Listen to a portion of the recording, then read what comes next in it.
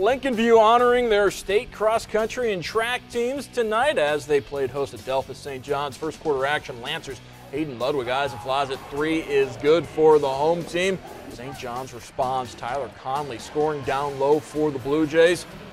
Lincolnview's Justin Dowdy gets the bucket. 25 points, 4 rebounds for Dowdy. Blue Jays' Andy Grodehouse hits from deep, the three-pointer.